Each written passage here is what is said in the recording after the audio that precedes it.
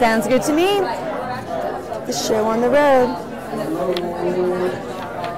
Good morning, everybody. Thank you all for being here today. Good morning. I'm going to introduce our guest speaker in just a second, but I wanted to take 2 minutes to set a little bit of context. This morning I was in a meeting of the Boulder Economic Council at the University of Colorado, at a new research center the University of Colorado has for earth sciences. And there was a presentation by the provost, the chancellor, and the CFO about what's happening at CU. And they chose to emphasize 3 points. One of them was about the research efforts they're doing in the buildings that they're developing to house really world-class research. The second one was what they're doing to improve their graduation rates. They talked about, so their 6-year graduation rate is 71%. It's the best in the state, pretty much by far. Their goal is to get it to 80.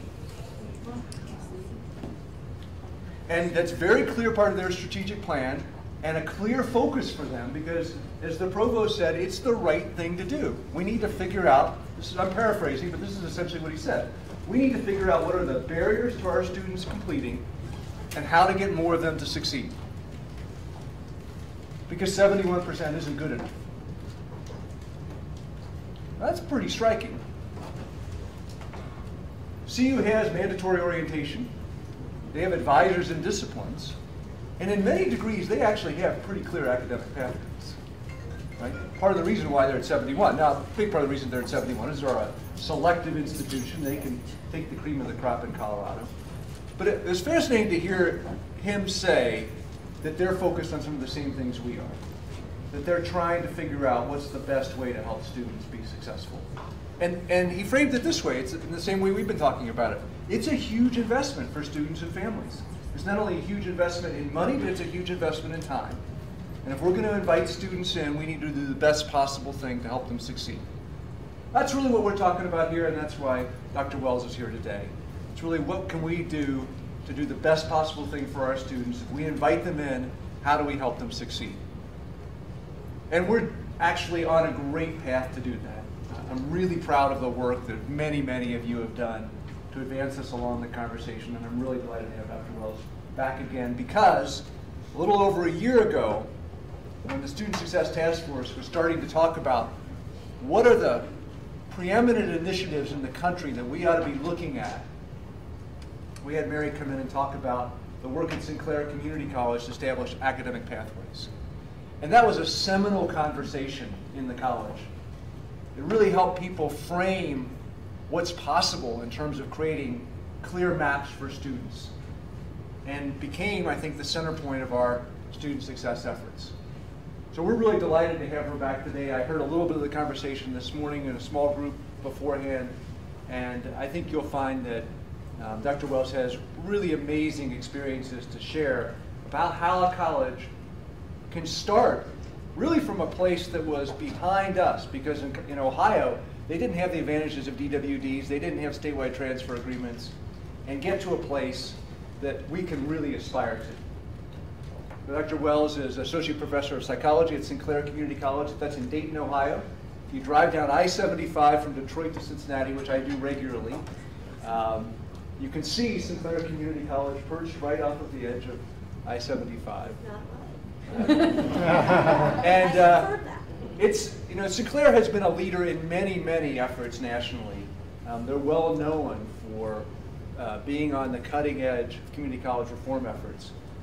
But they're also one of the clear leaders in establishing academic pathways. So I'm delighted to have Dr. Wells back, and I'm really looking forward to hearing you speak. I'm delighted.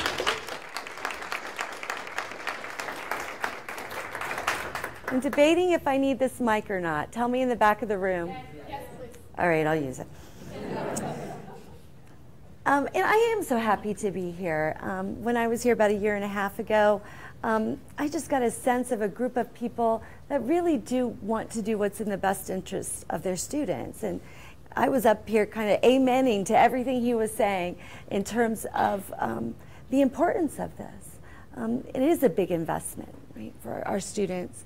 And I'm going to tell you a little bit about what we've done at Sinclair and what we're still doing. There was a period of time when I thought, this work will end and I will go back to my regular job. I'm not sure if I believe that anymore. We are a work in progress, right? Absolutely. And so I don't want to present things to you guys in a way that makes it seem like this is the right way to do it, because I don't know that it is for you. And some of what we know now, we know based on hindsight, not being, thoughtful about what we do. It's easy to look back and say, oh, well, yeah, that worked great. I'm glad I decided we'd do it that way, or I didn't. But it certainly is still a work in progress. And I'll try to share some of that with you. For some reason, I really like to talk about what we're not doing well or what we still need to work on. I'm not sure if that's a good tactic, but here we are, Sinclair Community College, Dayton, Ohio. Anyone planning your next vacation to? Well, there's a reason I took a nighttime picture, or found a nighttime picture of Dayton. Some things look a little better under the cover of darkness. I heard a comedian once. It was Elmo Phillips. Is that his name? Emo. I was getting it wrong. Thank you. And he was performing in Dayton, and he said, you know what I really like to do in Dayton, downtown Dayton? I like to go to downtown after 5 o'clock and pretend I'm the only person in the world. Yeah, we've really struggled. We got hit really hard by the recession. And we're a community of inventors, though, right? Our most famous inventors, surely, right? You know who they are? Thank you. I feel like I'm teaching now. What's the answer? Absolutely. We had some other really big ones, too. Can you think of any other famous Dayton inventors to continue my trivia quiz? A little harder of a question, I admit. We invented the cash register in Dayton. I worked with an older gentleman once who insisted that he invented the ATM when he worked for NCR. I do work with people with disorders, though, so I can't say that was exactly true, but it's possible that we invented the ATM. as well. I'm not really sure. The automatic car starter, Kettering, Charles Kettering. We're no longer doing this, right, to our cars, thanks to Dayton. So we do have a lot to be proud of. We're a city of about 150,000, about 55% Caucasian, about 40% African American. And we do have a lot of things going for us, but as I mentioned, we got hit really hard. We had a lot of factory jobs in our community that supported the automobile industry. And when the Great Recession hit, we lost in a period of just, well, 3 or 4 years, we lost over 50,000 manufacturing jobs just in automotive. Right? And we've had lots of others leave us as well. When NCR left in 2009, it almost felt like somebody was putting the final nail in the coffin, right? Because we've been hit so hard. And we hear other places are bouncing back. We hear that. You guys are, right? Your community has bounced back really well. But some of us are still really struggling. And our public school system in Dayton is a real issue. And it's an issue for us at the community college, right? Because we know in Dayton, in the city, I'm not talking about the suburbs, but in the city, we don't have a single school that scores an A on their report card from the state. Not a single one. In fact, half of the schools in the Dayton public school system are either a D or an F, academic emergency or academic something worse than emergency. I can't remember what it is. The house is on fire. I'm not sure what that last term is. 40% of 6th graders at the Dayton public schools don't pass the reading test. And so we really do have some deep systemic issues around poverty in our culture, in our community. We are trying to reinvent. We are a community of inventors, and we are trying to reinvent ourselves. But it's hard, especially when we have such a low number of folks in our community that have college degrees. Only about 24% of people in our area, the Dayton metro area, have a bachelor's degree or higher. And the Lumina Foundation says we need 60% of working age people in our area to have at least an associate's degree for us to meet the demands, right, of our community. I keep forgetting I have this clicker. I don't have to go back there like I do in class. But that's kind of where we come in as a community college. You know, we're really trying to address some of these issues. For me, it sounds a little overdramatic perhaps, but this really has become a mission for me. I believe that the single best way that we can try to break through this generational poverty is through education. And it's not just my belief. That's what the research says too. That's the single best predictor of upward mobility in our country is your education. And so here we need to do more, right? We need to. There's my office right here. I was so excited when he said I had a pointer because I'm right there behind the tower there. This is our smoking stage, is what we call this at Sinclair. Do you guys have you have designated smoking areas? Yeah. Yeah, this is ours. We put them up on a little stage here in the center of campus. It almost feels like a form of public shaming or something. Yeah. Our founder, David Sinclair, coined this phrase. And it sounds like a phrase that was like written in 1877 or something. Find a need and endeavor to meet it.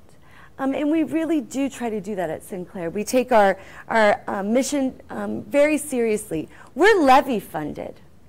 And so our community supports us, and we really recognize that. But what does that have to do with you guys? Look where you guys are, darn it. I mean, you're like living in a postcard. I had to take a nighttime picture of Dayton, right? And here you are. And it's lovely out today. It's really clear. Yeah, what does this have to do with you? You guys have great schools, right? In terms of, I'll talk about the Boulder system. What I read about the school system in Boulder is that it produces, right, some really good, well-prepared students. I'm sure not 100%, but well-prepared. I'm sorry? We have great open positions right now. You're tempting me a little bit. It is really pretty here. You guys don't take, you take it for granted because you're always here. No, we don't. Good. I'm really glad that you don't. Just to do a little slight side tangent here, as my husband and I were driving from Denver yesterday, you know that spot where that lookout point is? I made him pull over like a real tourist because I'm like, oh, look at this. It's like what Maslow would call like a peak experience, right? Where your breath is taken away. So yeah, I mean, what has this got to do with you guys? Everything's fine here, apparently. Look, I'd love to have 70% graduation rates. Holy cow, that would be great. But I don't want to burst your bubble, but you also have a lot of income inequality in your community as well, right? And that can be a really hard thing for people at the bottom, that inequality. Right now in Colorado, kind of statewide, a single mother has an average yearly income of $30,000, and to put a child, an infant, in daycare full-time in the state of Colorado costs $14,000. So you have a single mother, before she pays any other bills, buys groceries, anything, right? That's where it really hurts, when you're the really poor person, right? In a community that's doing much better because everything else gets more expensive, but nobody's paying you anymore, right? Colorado does rank near the top of states in terms of income inequality. Oh, hello. I don't know what I did. Let me go back here and see if I can press the button. Yeah, where's the mouse?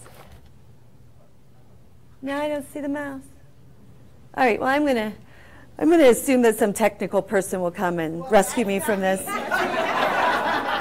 That's what I do at Sinclair. I start looking around for like the CSI people or CIS, not the crime scene people. That was like a Freudian slip. CIS, not CSI. I hope there's no crime scenes. But when I flip that slide coming up in a minute, you'll see, hopefully. Oh, and there you guys are, right? Even your students are pretty. Look at them. They look like they just got done doing yoga or something very Boulder, Colorado-ish. You know what I mean? Yeah. But if you look here in 2012, the top 1% of income earners in Colorado made over 20% of all income. And look at their growth since 2009. They're doing okay, aren't they? 48% increase since 2009 in their income at the top 1%. The bottom 99% saw no increase at all. Right? So when you think about people making more money in your state, how is that money, right, distributed? In Colorado, you've got a very small percentage of people, right, who are capturing a lot of the wealth. And so it really can be problematic. And it's especially, again, for kind of our at-risk students. So I'm sure you guys have no problems getting through your, getting students of color through your Dev Ed sequences. That probably isn't an issue for you guys. You probably don't have any students on your campus that their cars break down and therefore they have to drop out because they can't handle, right? They don't have the money to be able to do that. So it's certainly an issue in terms of the overall quality of life for people at the lower end. In Colorado, African Americans make 65 cents for every dollar that Caucasians make. Latinos, about the same. We are seeing some rise, apparently. Latinos' wages are the only ethnic group in your state that have actually risen since 2009. So, I mean, we do this, right, because we care about our students. Completion isn't just about getting grant money, right? It's not just about proving what we do, right, in terms of our processes. It's got to be all about them, right? We do this because we care about our students. I sometimes say, if you don't care about students, you don't last very long at Sinclair. We'll figure it out, and you just won't be there that long, right? Because we have this culture of really caring about them. In fact, I've been accused of caring too much. Do you ever get that one? You handhold, you care too much. Maybe so. They have complicated lives, right? Some of our students. What we know, though, is that if students finish their associate's degree, they are more likely to finish their bachelor's degree. Coming from the liberal arts side of the house, I didn't care whether they finished. They were going to transfer. It didn't matter if they got that associate degree first.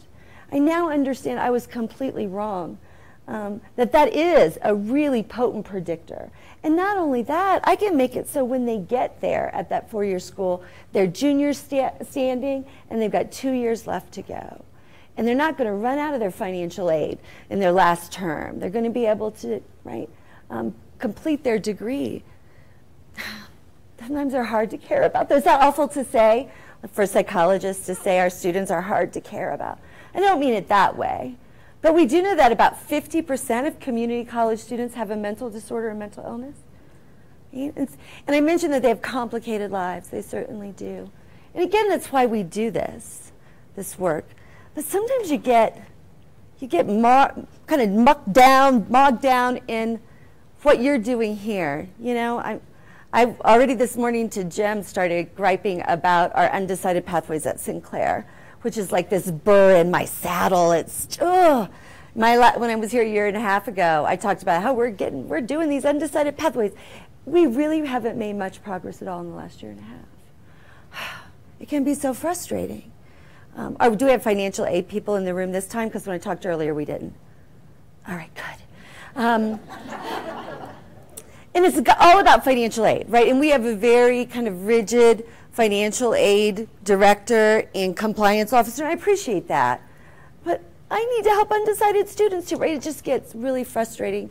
I just had a horrible phone call, and then I had to go take a group of students to a conference. Do you ever have something that you're like not in the right frame of mind to do what you need to do next, but you've got to go do it anyways? It was my principles of counseling class. I wanted to take them all to like a cultural awareness conference that Sinclair does every year. And so that's what we did. I sat down, kind of not happy to be where I was, quite honestly, thinking things like, I should just go back and teach full time, right? And let somebody else worry about these pathways, and these undecided pathways. It was Tony Hall. I don't know if you guys, he's a former congressman and a UN ambassador on hunger. And he was our keynote speaker that morning. I went back over my notes later, and I saw I had managed to write down 3 things from like an hour and a half. And it was only because I knew I was going to have lunch with my students later, and I had to like have this meaningful reflection, right, on the experience. And I was like, oh God. So, you know, so the 3 things I wrote down were that number 1, Dayton ranks 4th in the nation for hunger. That we are 4th in terms of food insecurity in our community. And I thought, oh, geez, let me add that to the list of bad things I can tell people about, you know, my community. It's almost like it frustrated me. And then another thing I wrote down was that 1 in 6 Sinclair students are food insecure. 1 in 6 of those students. And then the final thing, he talked a lot about Mother Teresa in his presentation and his meeting her, right? And the last thing I'd written down was something that she said to him, which was 5 words. I've since learned it's a Bible verse. I should have probably known that.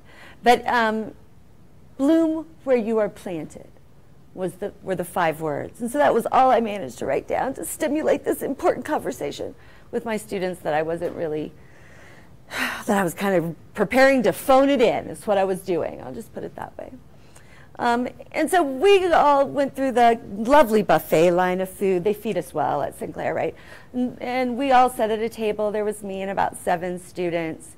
And so we started talking, right? And I started talking about, well, what did you guys think? We're the 4th hungriest city in the United States, and we talked about that for a while. It was going well. I'm thinking, all right, this isn't that bad. I'm still thinking about those undecided pathways, though, and oh, sometimes if I could just get the financial aid director alone in a room. No, I'm teasing. And someone said, so I said, did that surprise you to know there's so many students at Sinclair that are hungry? And the young woman sitting next to me, Sam, this was a Friday afternoon, about noon, and she spoke up and she said, this is the first thing I've eaten since Wednesday night. And I was just taken back. I was like, holy crap. And then she went on to say, she goes, I was so embarrassed when I was going through the buffet line. She goes, did you guys notice how much food I took? She goes, I took so much more food than you guys did. And we all said no, and we hadn't, right? Nobody was really paying attention. And then she said, did you guys notice how fast I ate? And we were like, no. She's like, well, look, you also have food on your plate. My plate is empty. Both of her plates. She had a salad plate too. She was so excited that she got to have a salad. She said she couldn't remember the last time she'd eaten something green. Right?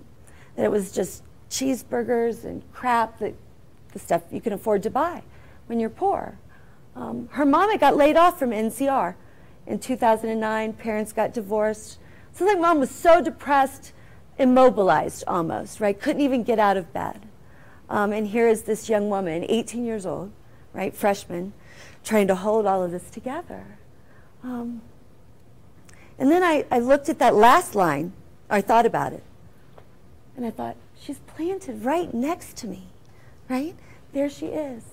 I get a little, I think it's the perimenopausal. Do we have nurses in the room? Does that emotional stuff happen with that? I'm not sure if that's a symptom. But I get a little verklempt because I thought, I was so in the weeds, right, worrying about what that financial aid director won't let me do, that I was losing sight of what this is all about, right? And so I think our students are why we do this, right? And even though you might think, well, how do your pathways make or help her life, right? If she was at Sinclair a few years ago in my department, her odds of graduating would have not been so good. A few years ago, she would have probably not graduated. She would have just had a student loan debt, no credential to get out and get a job, right? And if she did decide to transfer on, chances are she's got a lot more than 2 years before she can finish. And maybe not enough financial aid. It's not like her parents, right, are contributing to this for her. So yeah, we have to remember it's because of them, right, that we do this. And we know that if we can get them into a program of study early, right, then we can really turn things around. We lose 50% often in that first year, right, the second year retention. We can impact that.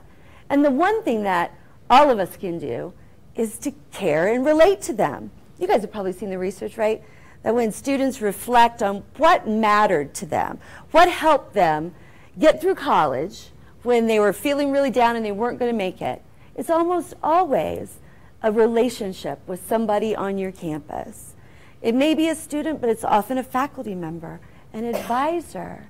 I mean, we've got a lady on our, this doesn't matter, in our building 3 lunch line or lunch area that is the most warm and loving. Students say, I was having a really bad day and I went through that line and she just makes me feel better. And so I do think that we have to remember that it's all about them, except for this next slide, because I did say, well, care about yourself too, right? So completion is absolutely good for our students. You can't argue that it's not. And I do come from a liberal arts background.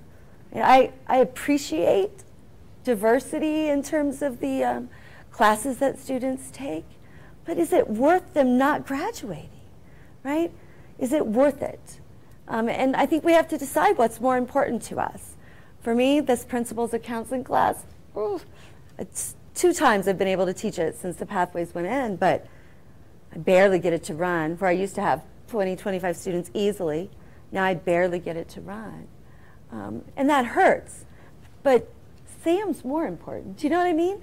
That she gets through is more important than me getting to teach that class that I really like. And so sometimes I think we have to make those really hard decisions. But I do want you to care about yourself too, and your college. So is the state of Colorado, I'm sure they're giving you more and more money, right, to be able to fund your school. Isn't that the trend in the state? No. No. In fact, you have seen population increase, an increase in the number of high poverty students in Colorado, and your funding has gone down at the same time. And join the club, right? Welcome, because that's the way it is.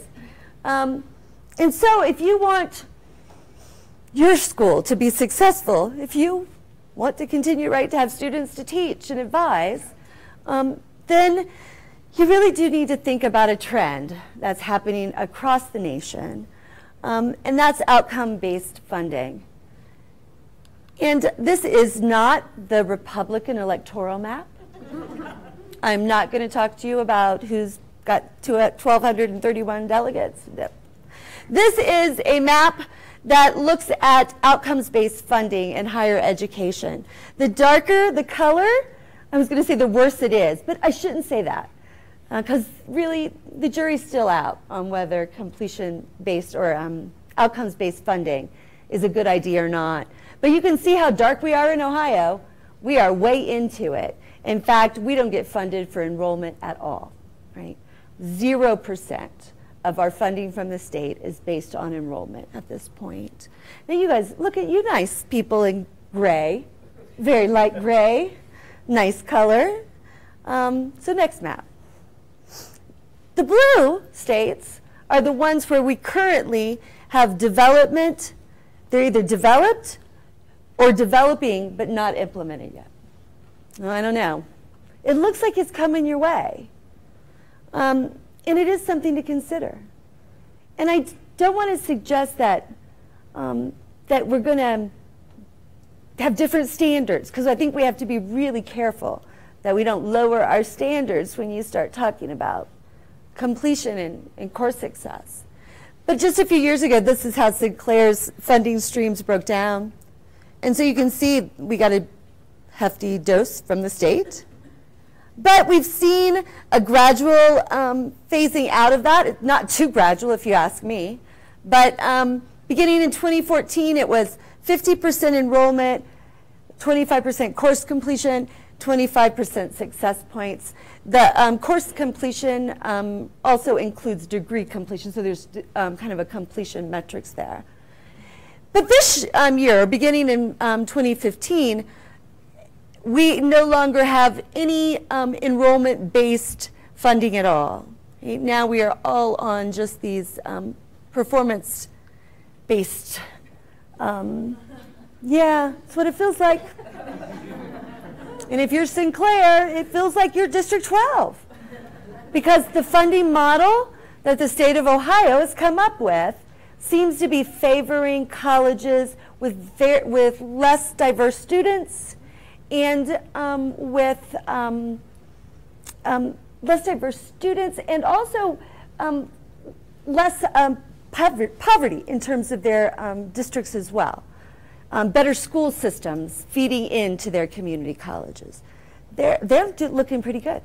In fact, most of those are doing much better under the new funding model than they were doing before. The ones that are really taking the hit are the big ones and the ones that have the most diverse populations, and also those of us who have not the greatest school systems feeding into our colleges. And so it certainly is hard to get that funding formula right. But I don't know, it just doesn't make sense to me that you would want to hurt the colleges that have the most issues, right, that are taking, arguably, right, the most challenging students and trying to get them through. So it can be frustrating, but states vary a great deal in terms of what that formula looks like. So you guys may be a different movie altogether. Who knows? You could be, I don't know. I can't think of a good analogy. But let's talk a little bit. I've yapped enough. I do this in front of my students sometimes. I get so interested in what I'm saying that I forget that you guys might want to say something too. So let's talk a little bit about what are your concerns. And it can be about pathways, which we're going to focus on, Or it could be about just this completion push in general. I've got a lot of my own, but I'd really like to hear what you guys think. Do you have worries? I'm concerned about the students who feel or seem to be unable to hold a full schedule because of other demands in their lives, right. Financial demands, family demands. And I do believe in the pathways. I think those are wonderful.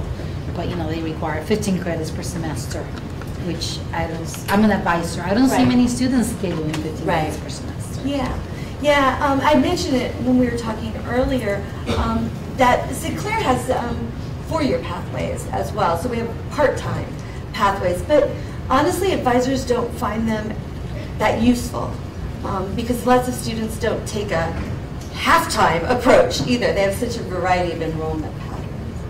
Yeah, I think it is a concern, and we know that their outcomes, right, reflect that less engagement on our campuses. Yeah. Do you guys have a lot of working students too? Yeah, at Sinclair, about 50% of our students are working. And so, that it really impacts. And I don't know, we've been trying to do that 15, what's the phrase I'm looking for? 15 to finish stuff, but we have a lot of students that just want 12. Give me the minimum number to get my financial aid, right? And no more, no less. And so that's really hard too. You can't get them out in 2 years with 12 credit hours a semester. So there are a lot of challenges. Yeah? So you mentioned your own issues with not getting to teach your favorite class as often Yeah. as you want. I teach philosophy. I've been thinking a lot about what it means to think about programs instead of prefixes and classes. Can you talk a little bit about that, how those conversations among faculty went at your school and what we might expect here and how we might guide those conversations? Yeah, I think our humanities department, which includes political science and modern languages and some other stuff, they got hit really hard in the pathway work. I mentioned earlier as well that at the same time we were doing pathways, we also had a state mandate to reduce all programs to 65 hours or less. And we had some programs that were at 75 hours. And when those cuts were made, humanities took it the hardest because when chairs cut classes, they didn't cut their classes. I'm not going to cut a class my faculty teach. I'll cut one that philosophy guy teaches. Right? And I think sometimes it's a lack of understanding and value of general education. For us, though, the state mandate at the same time really pushed.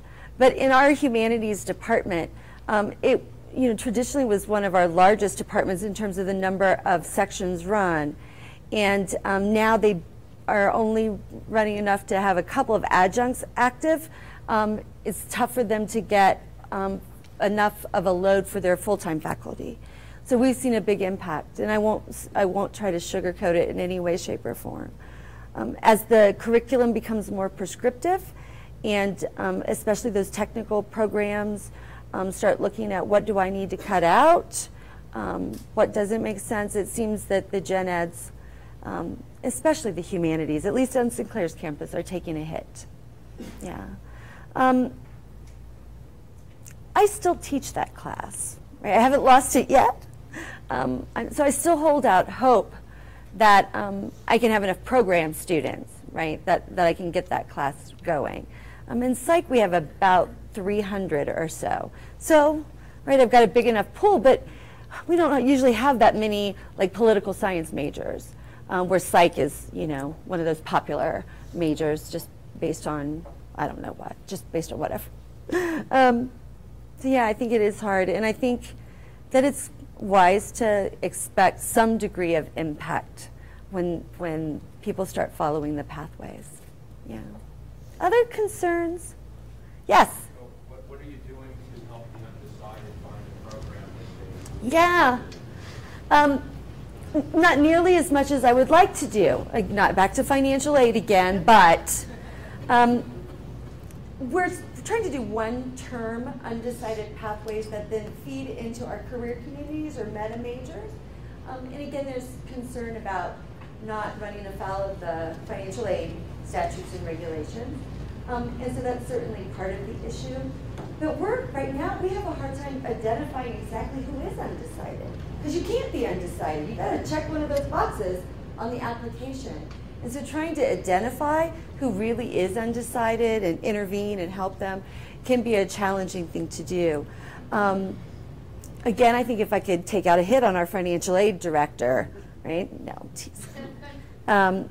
I do think we're moving towards, because we're seeing a number of other schools that are now putting in these exploratory pathways. And so I think he's becoming increasingly comfortable with the idea, but not willing to pull the trigger quite yet. So I think we will move in that direction. And I think it will help us not only identify who really is undecided, but our tentative plan is that we will schedule them for the first term and put a registration hold until they're back into advising, because we don't want to leave them undecided. And financial aid laws don't want us to leave them undecided either. And so we need to, as quickly as we can, after that first term, move them back into advising and help them make a good decision. The idea, though, with the meta majors or career communities is that you have a number of, well, I'll show you an example from Lorraine here in a few minutes, but you could have one term that might feed into 12 different degrees, and students wouldn't lose a step. I saw somebody, yeah. Are you facing the fact that financial aid is, we're looking at they're not going to be paid for classes that are not? Yes. Part of the degree plan? Have you already been through that? Yes, yeah, and so that's absolutely something we struggle with. I felt so bad for all of our PE classes. We used to have tons of Zumba classes, and and I value that for our students, because I think the whole mind-body thing, the mindfulness is. Go back to, okay, the rich kids can take those classes, but the poor kids can't. I think that there's some logic in that, yeah. But no, we certainly can't put things on students' maps that are not part of the degree audit.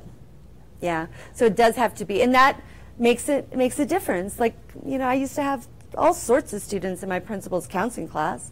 They wouldn't all be psych majors, and not anymore. They're all psych majors now. So just to let everyone know that our director of financial aid and our directors across the system are looking at they're looking at an undeclared degree pathway. So they're the ones pushing it, which is great, because they know that all these I am going to move here. You See, we have a great director of financial aid. And so we are, for that very reason, we just onboarded a new program called Recruit to look at our prospective students, and they can choose undeclared in that. And by far, the students who are entering are saying they're undeclared because they don't know what they want to study. Right. And so, because we're seeing that need, we're like, okay, we need to look at how we could have an undeclared pathway. We're not there yet, but we're looking at what that and give me your email later. I'll hook you up with someone who's worked out the financial aid part of it quite well. It's not in my college. I'll point you to somebody at Lorraine County Community College. Because she really worked at the level where, like, I'm listening to her and I don't even understand what she's saying anymore, because she's all into numbers, the statute numbers, and why this works and doesn't work. And so I think there is a way to do it. What seems to be really important from the federal financial aid point of view is that when they declare that they're undecided, that they have to recognize that they are in a pathway. Right. So it is still a program, yes. And they have to understand, and kind of their application itself, it makes them almost acknowledge that by checking this box, you are degree seeking, I think is the way that it's worded. But she shared all of her application language with me, and all of the conversations, documentation around the financial aid stuff, where it does get complex. Yeah. Well, I sometimes wish this. Or like little elves will all show up on our campuses overnight, and when we return the next day, everything will be fixed. But it just doesn't work that way, right? We've got to do more. And at St. Clair, we have a number of initiatives going on. These are the 4 big ones. The pathway work largely comes under completion by design, but the Connect for Completion is our advising models, the career communities. So there is overlap here, right, especially in the undecided students. And we're working it so hard. 26% increase in overall graduation in the last 2 years. And so, thank you. We still got a ways to go, right, to get to the goal of 5,000 graduates at a few years from now. But we are definitely moving in the right direction. But one of the things I've learned is I've got to be patient. You can't put your pathway in and then think all of a sudden your graduation rates go up. Even if they're doing it right, it's going to take 2 years once they're right on the pathway. And so some of this, it takes a while for it to turn around. I'll show you some psych program data a little later on, because we were the first pathway in, and so we got a little more. And there are a lot of strategies, but today we'll focus on what I should have called MAPS, just to not make you guys confused, because we do use the term in different ways. But again, this reorganization of the college was a big part of it too. You know, this is the problem for our students with pathways. This is it. They want more direction. They're lost. And we need to help them figure this out. My husband is the poster child for this. I was tempted. I said, can I take a picture of you? I'm just going to put it in my PowerPoint tomorrow. He's like, no. But he currently has 80 credit hours that doesn't add up to anything. Yeah. 80 credit hours that add to nothing. And we have so many people that have college credit with no credential to back it up. And so this is the issue. They really are lost in a maze, and then we give them a bunch of choices too, right? And that can be really challenging for students, right? Select 12 from a list of 300 or more. It's hard to make good, thoughtful decisions. Choice theory, behavioral economics really suggests this, right? If you're a supermarket owner and you stock 45 kinds of jelly, you will sell less jelly than the store owner who only stocked 5 or 10 types of jelly. Because we'll get to a point where we just say, I'm out of here, right? I can't even turn the TV on anymore because you've made the remote so complicated. And that's really where our students can be too, right? And our students may be first generation. How many of you guys are first generation? Yeah, look at us. There's a lot of us in the room. So we don't necessarily have the cultural background, per se, right, that supports us. I can remember when I was a student at OU, my first term, homesick, right, just ready to throw in the towel and calling my mom and saying, Mom, I want to come home. I'll just go to Wright State. And she was like, I think that's a really good idea, honey. You just weren't cut out for this. And I remember at the time thinking, that's not what I wanted you to say. What I wanted her to say was, no, you can do this, right? I know it seems tough now. Your first term is always a little bit harder. You're getting used to lots of things. But no, don't quit now. You can do this. Just hang in there. But my mom went to the 5th grade, right? It's not a conversation that and I'm not saying she was a bad mom because she told me to come home. She was just doing what she thought was best for me, you know? It was scary for her. And she thought that would be in my best interest. And so when you are a first generation student, you don't necessarily have that support, even if you've got loving parents. The support is a little bit different, right? When my 17-year-old and I now talk about,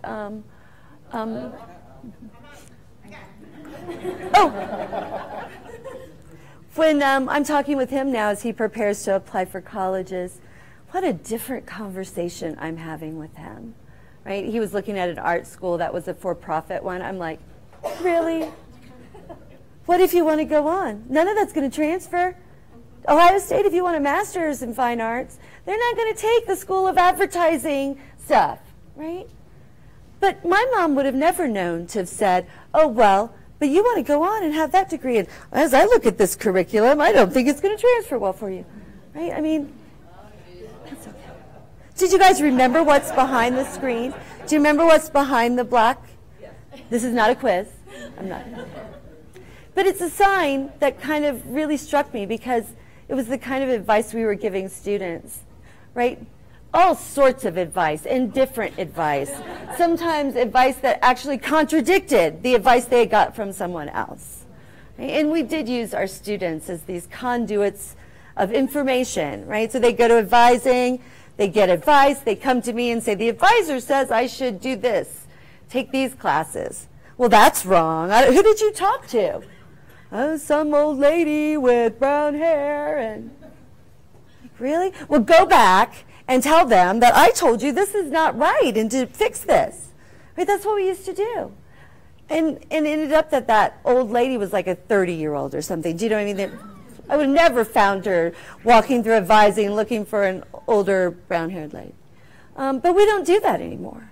We've stopped doing that. They were even getting different advice from different advisors, right? They'd see different advisors each time. They get different advice. And students hated it. We got some really bad customer satisfaction ratings from our students when we were under that generalized advising model. But now, hopefully, we're moving in the right direction. But our students tell us this time and time again. Just tell me what to do and I'll do it, right? Just tell me what to do. Give me some help, direction. Here are the things they really want to know. And I make it seem like, oh, simple, just answer these for them, right? It's not so simple. But do a lot of your students arrive with not any idea of what they want to do in terms of a job? What do I want to be when I grow up? No. And heaven forbid they know what I should major in to be what I want when I grow up, right? That's a whole other thing. And then what classes, right? Somebody tell me. I've had students say that to me. Well, tell me what to take. Just tell me. How long will it take and how much will it cost? And then finally, will my credits transfer? And bless their hearts, they don't even know how to ask the question correctly, right? Because I can say, sure, those will transfer. But boy, that doesn't necessarily mean what they think it means. Because I could just mean, yeah, sure, it'll transfer as electives. And it doesn't count at all towards the program you're transferring into. But we say it transfers, and they don't understand that, right? That's a bit of minutia we have to help them with. So do you think they're having problems in terms of, is the career undecided part of it a big struggle on your campus? Are they doing anything in the high schools here in terms of helping students? Are they doing a good job? Because we've got some stuff going on in Dayton, and it's not, yeah. What's that? Variable. Very variable, yeah, yeah. Yeah, it certainly is true for us that our students don't know what they want to be when they grow up. They really don't know. I think in the state of Ohio, we now have a program called College Credit Plus for high school students. They can take classes for free.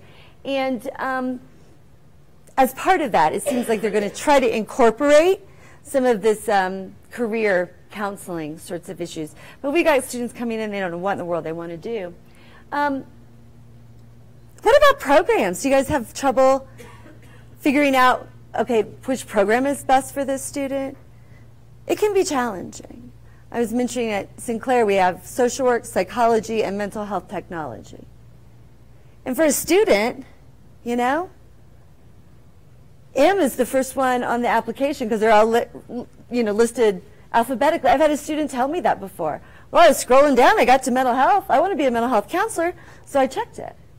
Right? Not understanding that that's a technical degree, an AAS degree, and it's not going to transfer. You're not going to be a counselor by taking that pathway at all. In fact, you've likely wasted money, and if we could have got you on the right pathway to begin with, that's what we need to do.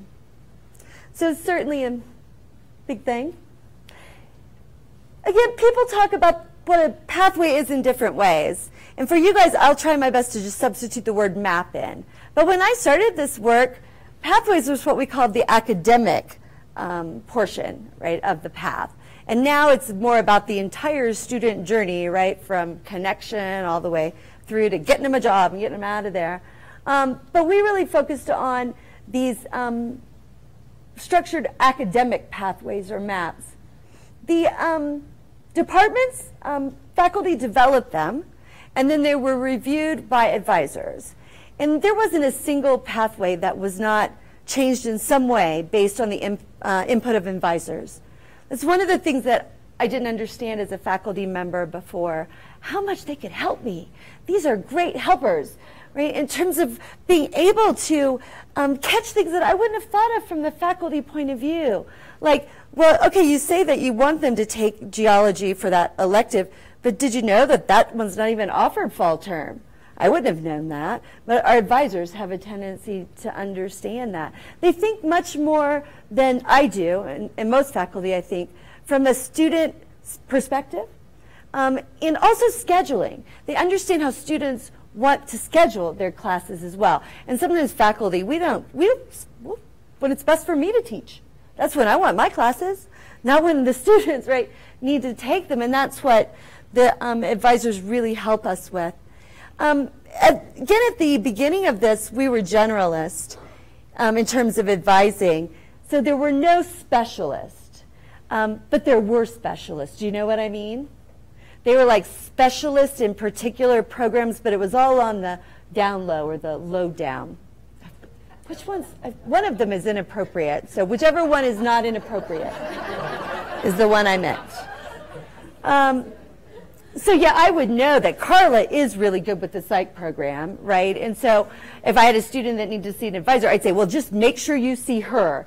And now Carla's got a line out her door because of all the psych students. I keep referring to her because I didn't trust anybody else to understand the program.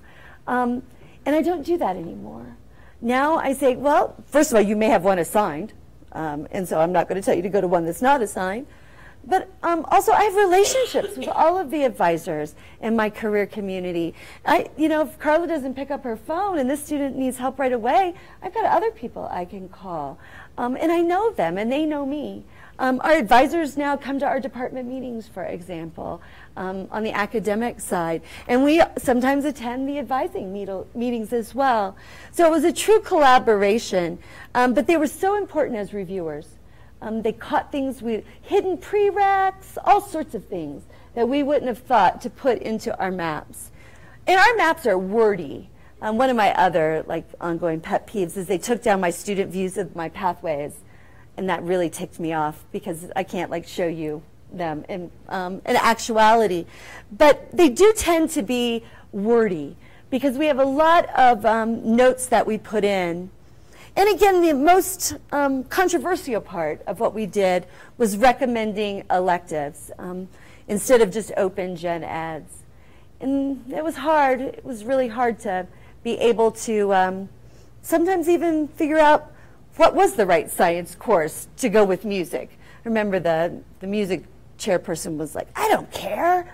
Just put them in any science. I don't care. I'm like, well, but don't you think one of the sciences, we could contextualize it to, music? He's like, oh, just shut up and write one down. He could have cared less. I put physics because I believed if you understand physics, right? See, I think there is an underlying logic.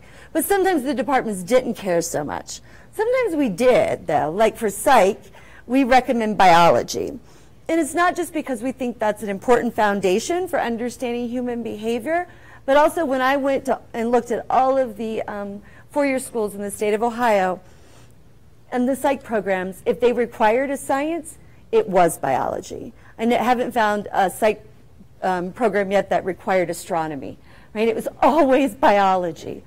And so by recommending biology to my students, regardless of where they transfer, they have a greater likelihood of that requirement being fulfilled because I made that recommendation. So we strongly recommend biology to students, and we don't even tell them that there are other sciences that they could take. We always put a link to our transfer module, right? So students can always go and look at the whole module. But I'm not going to tell them about astronomy. Take biology. That's what I want you to take, right? May not sound particularly open-minded, but again, we're really trying to contextualize the experience for students. There are a number of design principles. The pathway stuff that you guys are doing, I'm assuming has lots of kind of guiding design principles as well. And I will not bore you by going through them one by one. But there are 8 of them for completion by design. But this first one here sounds like a no-brainer, right? I mean, of course they have to know what to do, how to succeed. But it's really not necessarily as simple as that. So we do, again, put a lot of context into these notes. This is an advisor's view of the term by term within our MAP SSP software. And so these are the classes and the order that the department, this was Viscom, chose. And so that's what it looks like in our system. Here's one of the headers. So all of our information from the faculty is captured on Excel sheets. And so we have headers in different places, and we put all of the pre-program sorts of information in a big header at the top. Because some programs are like this, and there's a whole lot you need to understand before you enter that pathway. Other times, there may not be that much in the header. But certainly for a program like nursing, where there's wait lists and prereqs, that's really important. But it's not just admission stuff. For example, if you want to go into early childhood education, you can't have a felony background in the state of Ohio. Right? And so I want a student who has a felony background to understand that before they ever take a single course. I don't want to be in a year and figure out, oh gosh, I can't even get a job in this field. Also, extra expenses. There are lots of programs where you think, I'm just paying for books and tuition, but there can be additional, sometimes big expenses. For nursing, right, the uniforms that students wear, some of their equipment as well has to be purchased. The big one at Sinclair is we wouldn't be Dayton if we didn't do pilot training, right? And so we have a pilot training program at Sinclair. And you look at it and you think, oh gosh, for just the same price as tuition, I can learn to fly. But what we don't tell you is that all of the time in the airplane you pay for yourself. You pay for the flight instructor time, and you're also paying for all of the time to be trained in the airplane. It's really, really expensive. Thousands of dollars. I don't have an exact figure, but it's really expensive. And students should understand that as well. So we try to include a lot of context in our pathways. Let's see. All right, I must have it later on. So far we have 200. And we do have the part-time pathways as well. The pathways, for us on the liberal arts side, the transfer agreements were really crucial for the pathways to work. So I'm not sure how you guys divide up in terms of workforce or technical versus liberal arts transfer programs. But the transfer agreements are really important. And like you said, you guys are ahead of us in terms of having some statewide sorts of agreements. But for us, you know, we really had to get those transfer agreements shored up. The big one for us was Wright State, because about 2/3 of our students will transfer there. And so that's where we started first, was to get that one shored up. And also policies and procedures, because these are living documents. Curriculum is not static. Sometimes I wish it was, because then I could stop doing pathway work, but it's not. Right? There are changes to the curriculum that occur all of the time. And so we have to keep these updated every year. So we store them or log them by catalog year. Right? And so each year, about this time actually, the lead advisor in the career community contacts all of the programs and check in on if there are any changes to your curriculum. And they're also looking in our management tool for that. So there's certain reports that pull out for them if there are big major changes in curriculum so that they can be aware of them.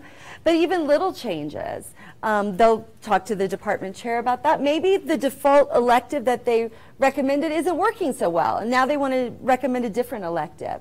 Those sorts of changes happen at Sinclair in about a week, 2-week period of time. We have to do it before the students register, but after the catalog. I don't know, it's really complicated. But there's like a 2-week period of time where the lead advisor has to update all of our pathways and templates. And that takes a fair amount of time. And it's actually written into her job description. So one of the ways that we ensure that things don't fall apart is to codify things in terms of job descriptions. So it's got to be somebody's job. It has to be someone's responsibility. And a good way to make sure that that person understands and sees going forward is to make sure that their job description, right, includes some of these processes needed to keep things up to date and moving. If I asked all of my colleagues at Sinclair to do all of this work and then it just fell apart in a year or two, I would have to move to Colorado, I'm afraid. Right? Because people would not want me around them anymore. Because it certainly was a lot of work. This is a little video. I don't know if you guys have seen it before, but it kind of speaks to, it's from the sense, reports. All right, can you guys hear it? Because I'm not sure those are on.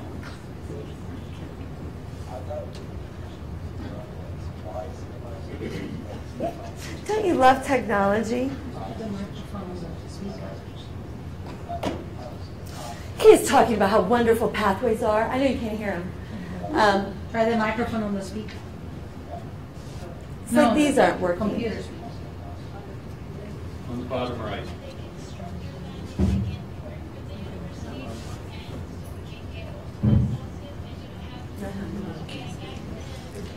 All right. No biggie.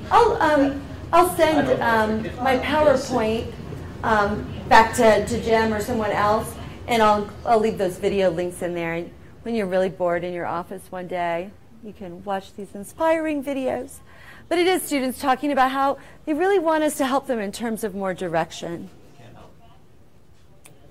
That's okay. It's not plugged into the speaker. It's okay. Let's see if I can get it to stop. This may be the more challenging.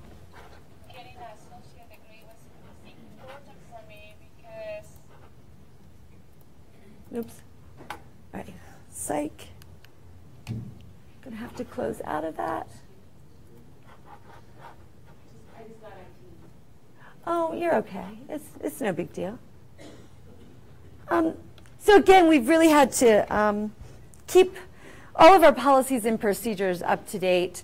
And we actually did a big policy review, a policy audit at Sinclair that really helped us hone into some things that maybe weren't working well for us and others that might be working well. So when you think about the pathways that are being done on your campus, the maps, do you get a sense that some programs are going to be easier than others? Seeing some head nodding. Which are going to be the easy ones? What's that? Yeah, you're absolutely right. In fact, they didn't put up much fight at all. I sound like faculty are just going to revolt or something. But no, the technical folks, the business people, they were like, sure, this makes good sense. Let's do this. It was us in liberal arts that tended to be more concerned about the process. And concerned that, right, how do we know that we need some people to pick us as electives? Right, so you get in this process of feeling like you need to market yourself. Yeah, was there a question? Yeah. How did it work with the 5 different locations, different campuses? Can you address that a little bit? Yeah, we have the same templates and internal system for all of our campuses.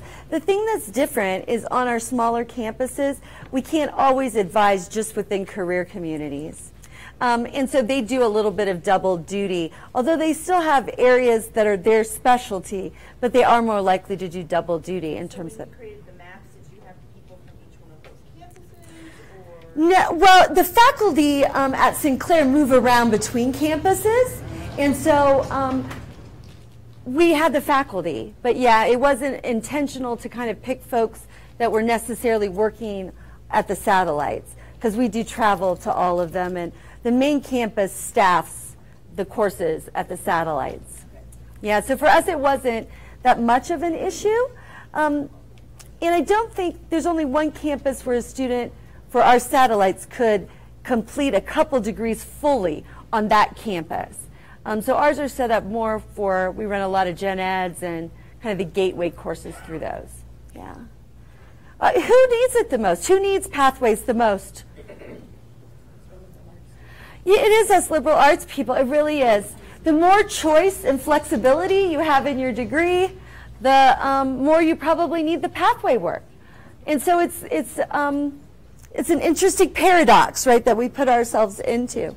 But it is often, I'm like walking right towards the camera now and moving in front of it.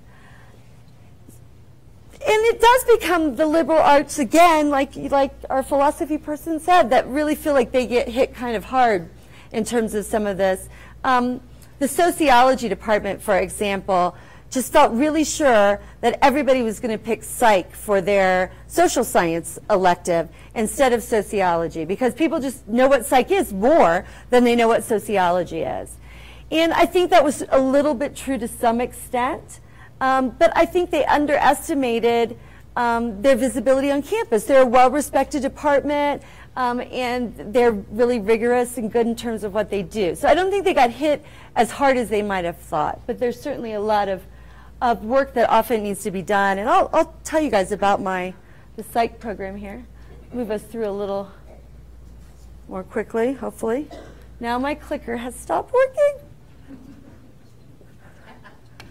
Let's see.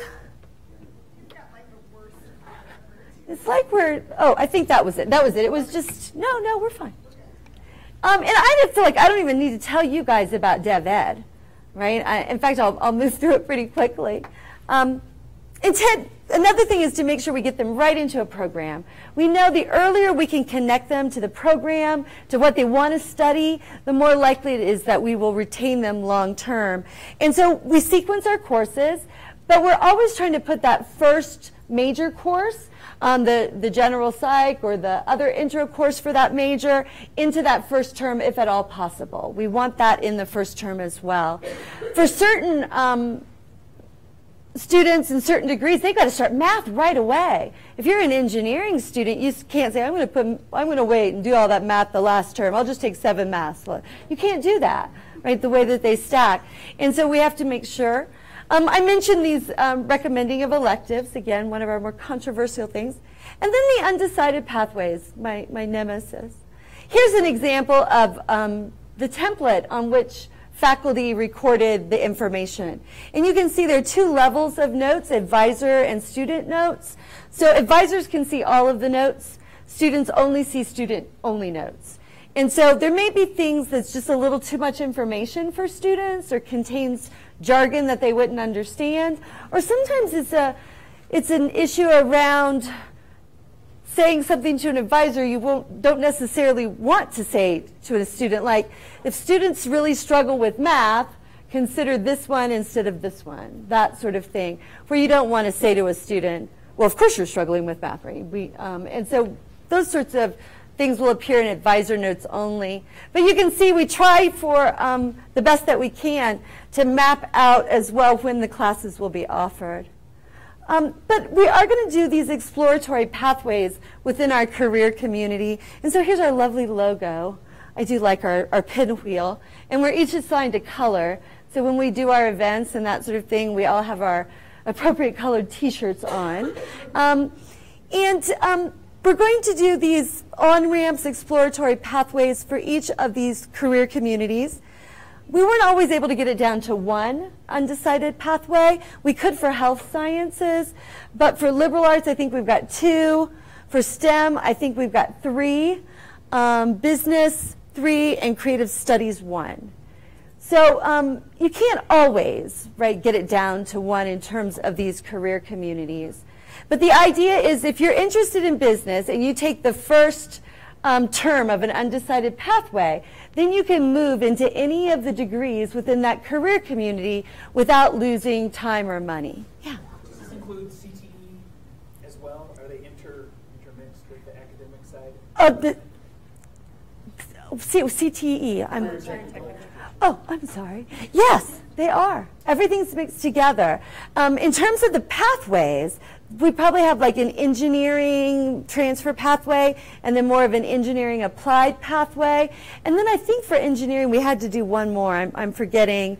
I think it may have been the HVAC automotive students or something we had to do something slightly different with. But absolutely, so we have both transfer and those workforce pathways in place. But the idea again is it gives you 1 term at least to be able to think, what do I want to do? And the idea is we're hopefully going to be able to put a hold on records. Yeah? So what do you do there are certain disciplines that sort of straddle that fence between social sciences and STEM. Yeah, there was some thought about putting psychology in STEM. It is in some universities. We took into account what the departments wanted, but the big factor was curriculum, because we knew from the get-go we wanted to have at least 1 term undecided pathways, and to make those happen, curriculum had to kind of trump all in terms of that. But we also think about workforce stuff. So what are the sector that this group of students connects to? So we did have 6. We lost the orange one, which was IT. we ended up cutting that one out the second year, and those different programs then got absorbed by the others. So for example, health information technology, or management I should say, was in business. No, it was in IT. And then when it broke up, it got put into health. And that's where they wanted to be, because all of the employers that are going to, those students want to access are through the healthcare system, not through, right, an IT sort of system. And so the notion was that IT cuts across all of the career communities, and so that's the way that those ended up getting distributed. But it was an interesting 6 months to figure out what went where. It is possible then that you might have certain disciplines that might be off-ramps for multiple of these Yes. career Yes. communities. Yeah, that's exactly it. And again, there's a lot of challenges inherent to these undecided pathways that are different than just the program pathways. But yeah, we're really excited about the potential for what this does for advising. We already know it's working so much better. We're all so much happier with this model. But it also puts us in regular face-to-face contact with our advisors too. We have a steering committee for each of these, and it's made up of faculty and advisors largely, but also financial aid people. We have a librarian on every committee as well for the career communities, because they're great accessors of information. And we do a lot of programming, some across the entire career communities. We have a deciding day, for example, for undecided students, and some programming around that for them. We have another program called Coffee, Cookies, and Careers. And again, trying to get these undecided students to start thinking about being decided. And then we do things within the career community as well. So next week I have a liberal arts student showcase coming up next week, because we felt left out, darn it.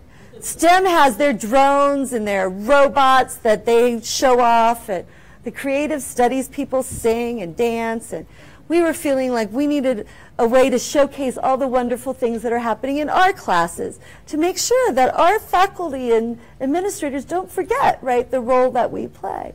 So we're going to have, we have about 100 people already accepted the appointment, and departments each have one or more student presentations or posters. Sign language students are interpreting it all for us. And so we're really excited, right, about the ability to bring people together, advisors, faculty, students, and have this structure that really helps you do that. Without the structure, I think it's hard to figure out where do advisors and faculty naturally come together and meet. There isn't always that place, but this does create a structure. I'm going to show you Lorraine's, though, because they've done so much work, and I'm going to brag about them. This is Lorain County Community College. It's in Elyria, Ohio. And they did this and are going live with it in September, August. These are their undecided meta majors. So they have 12. And each of these, again, feeds into a number of pathways in general. And so if you clicked on, let's see, the healthcare one, wherever that is, the one with the stethoscope, then it will take you into all of the degrees that fall into that particular meta major. And then if you clicked on nursing, it would pull up more of the specific nursing information, including the term-to-term curriculum guides, submission requirements, all of that good stuff. But what's really neat is they've done a lot to really figure out how individual courses map to a variety of degrees. So here you can see a student could take these 7 courses, and it will fit into any of these 12 business programs for those students. If they continue and they wanted to take an additional accounting class, then they would eliminate 2 of those 12, but there's still 10 of the different program pathways that they could move into. And so I think it's so exciting to think about how we could do that as well. We're doing 1 term right now, but they've got some that are 2 terms, where a student can do 2 full terms before having to move into a particular major, which I think is great, because it is a lot of pressure on young people to decide what you want to do for the rest of your life.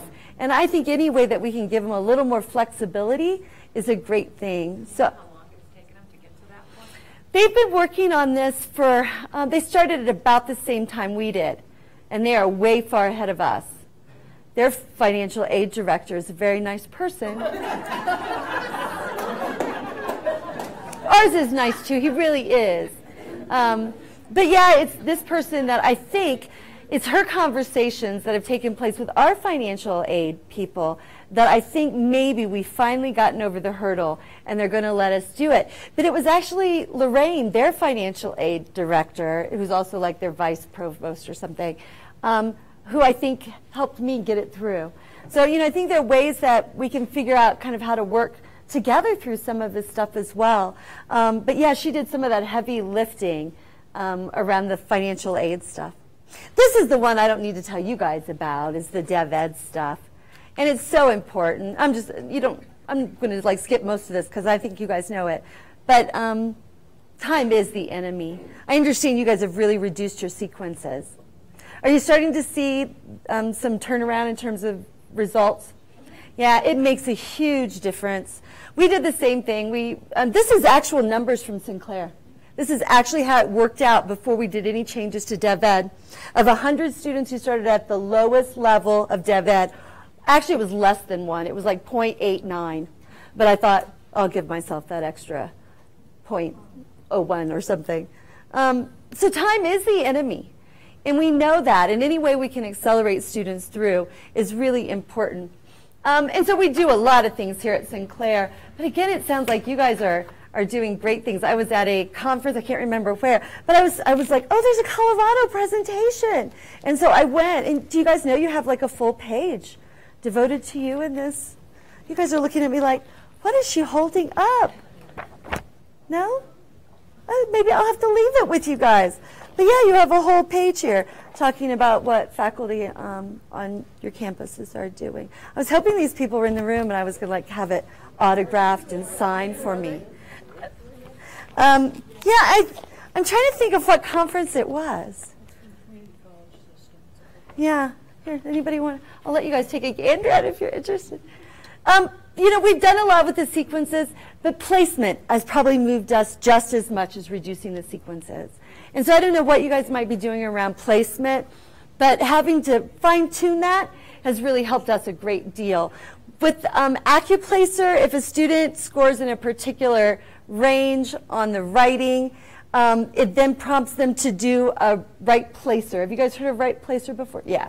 Yeah, and so we are now taking 4s into college level English with support, right? And so we've got tutoring and writing center and all of that sort of thing.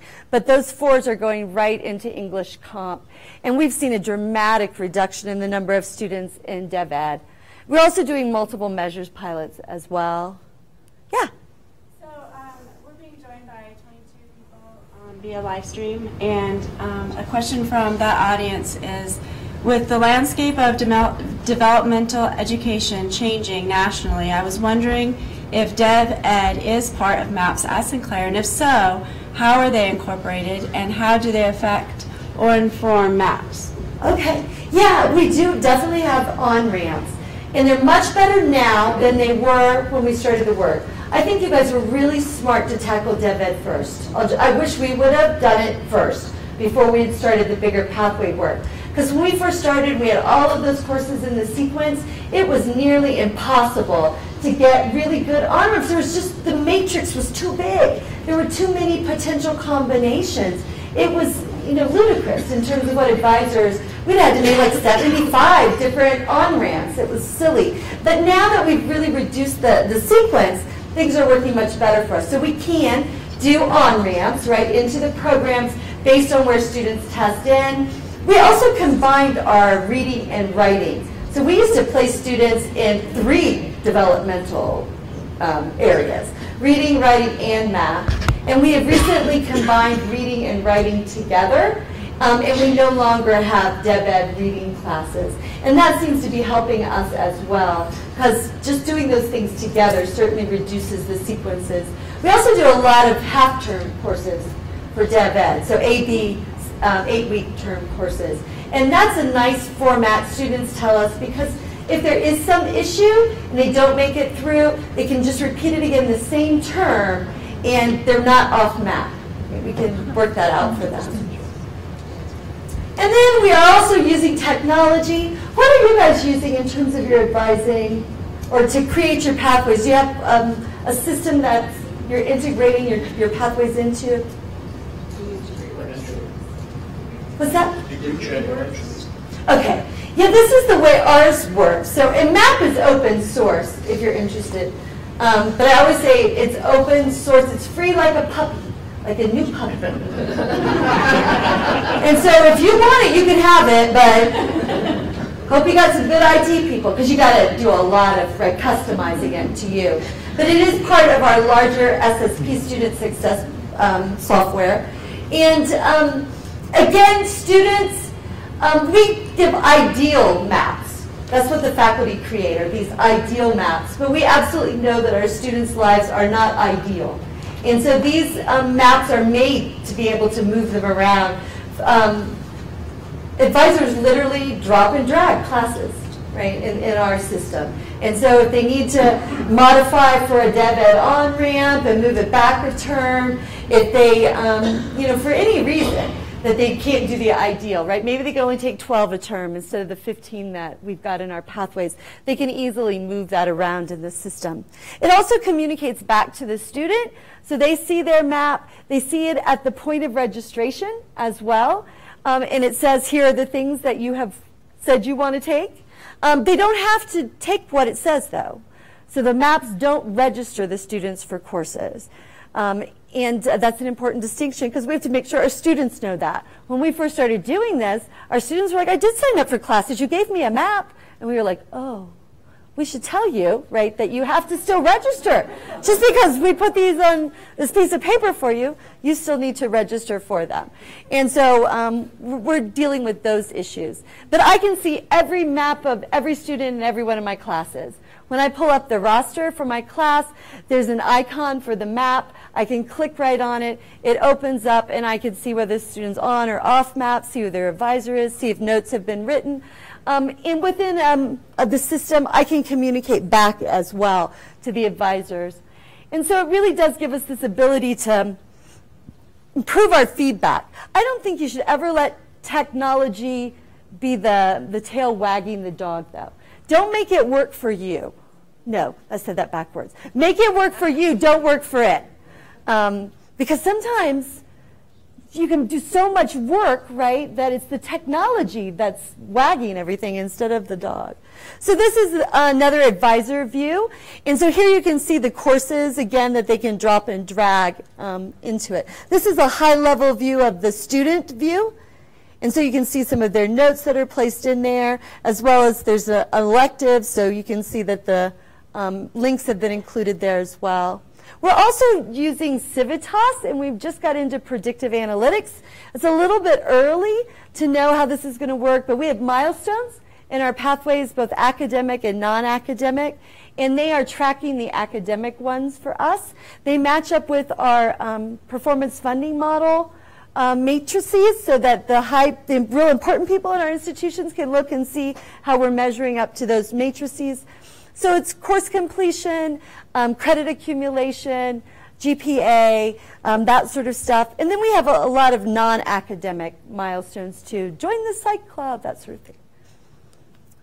I wanted to tell you a little bit about what I think can happen in a department that wasn't doing much before.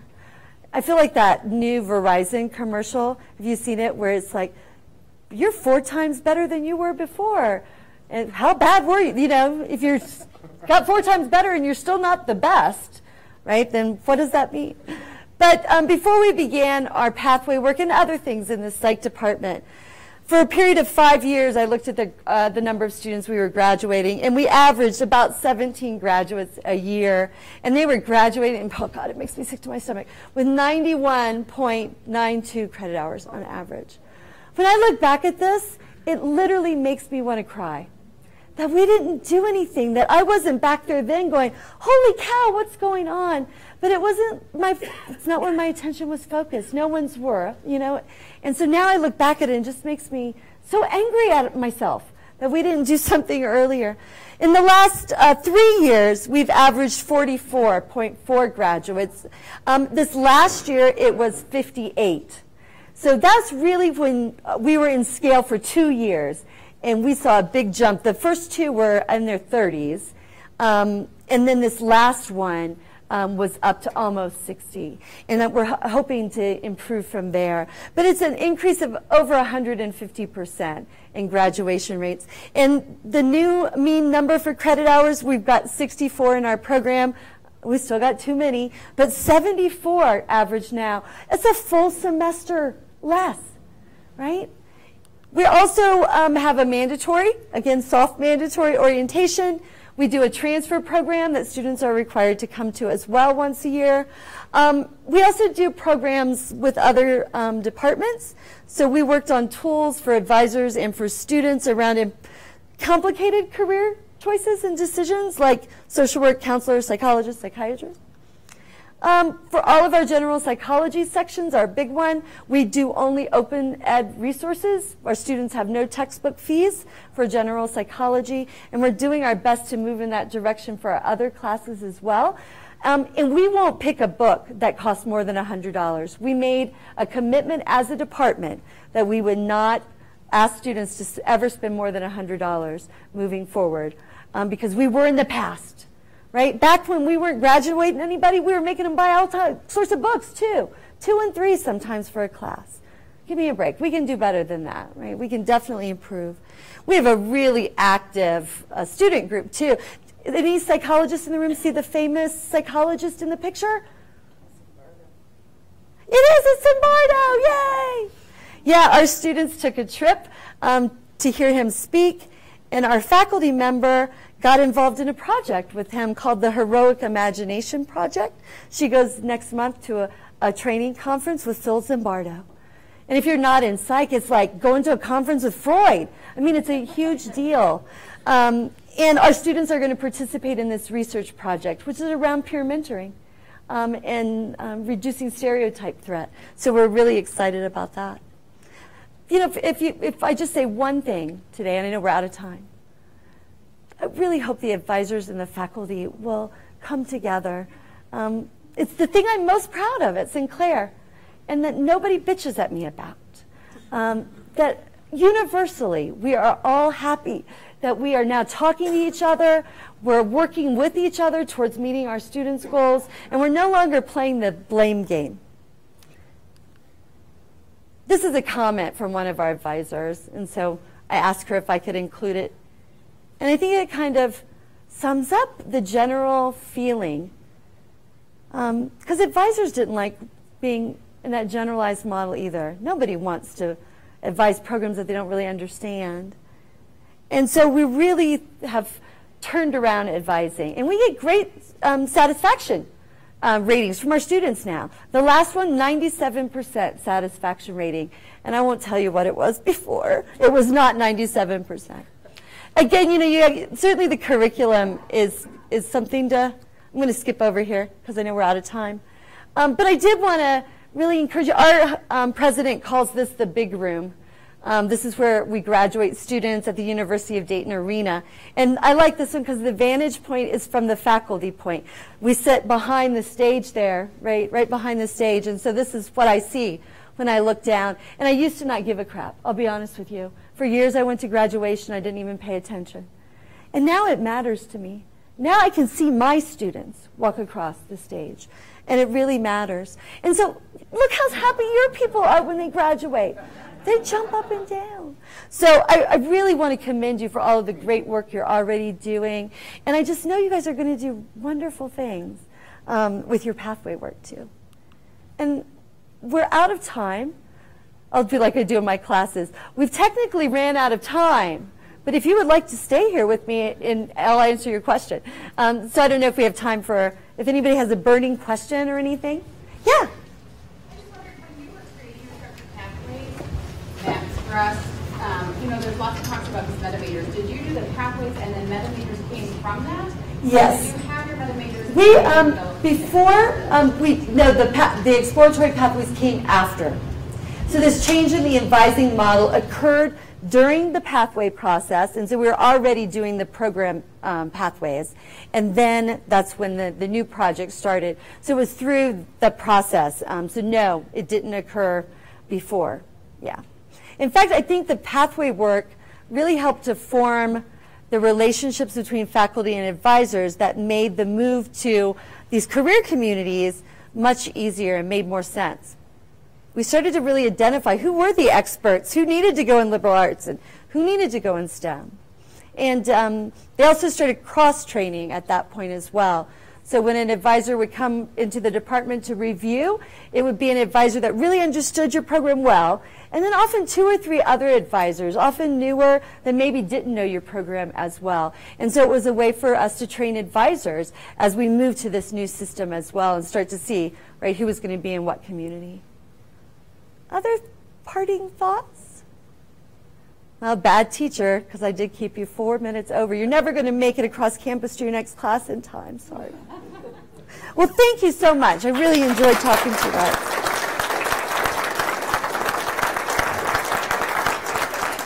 Okay. Yeah. Please do. Thank you so much. Oh, you're welcome. And Laura, I just wondered if you noticed how happy Mary is. See, she's so happy now. So all of this work, and then you turn out. Can you all also help me thank Jim and Laura for their amazing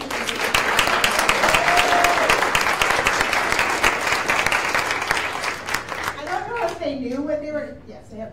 I don't know if they knew what they were getting into, but they've done a marvelous job of leading this initiative, and we're very thankful to the work that you've done. What we're going to do is take a break, and then we're going to come back at 12:30, and at that time, Mary will still be here. So if you have those burning questions and maybe something you don't want to bring up in the larger group, please make time to do that. I understand there's a map about the maps, so I'm going to pass that off right now. Right. Okay, so let me just take a minute to talk about logistics for the afternoon. I'm so happy to see so many of you here. So we don't have this room for the afternoon. We have 10 classrooms. So I created a map for maps. And it's up here. We can hand these out. Just so you know, and many of you know, there's a spreadsheet on the other side, so it's okay. So this map will show on the map itself, it'll show the individual classrooms with the 3-letter prefixes, so you can find your 3-letter prefix on the map and find your classroom that way. Or there's a list along with the larger campus map on the other side. Actually, there's 2 slightly different versions of this, but you've got a list on one side, a map on the other side, and at 12:30, the IT consultants will be in each of those rooms corresponding to those 3-letter prefixes. Does that make sense? Any questions about that? That was less than a minute, and I had 2. All right, who do I hand this off to? So I have a quick question. So my group, for example, we're all coming sort of a little bit late, so I'm guessing that it's kind of a drop. The sessions will go from 12:30 to 4, so coming a little bit late isn't going to hurt it. And there are snacks though, starting I think at 12:30 in 1526, which is also labeled and it says food on here. There are laptops. If you brought your own, that's great. A couple of the rooms are computer rooms and they're labeled. I can't believe I forgot this. And you can check out a laptop though, also in room 1526. So if you have any questions, 1526 is the place to go after 12:30. Right? Anything else I need to know? And big thanks to Uzziah for helping to organize all of those rooms. Thank you.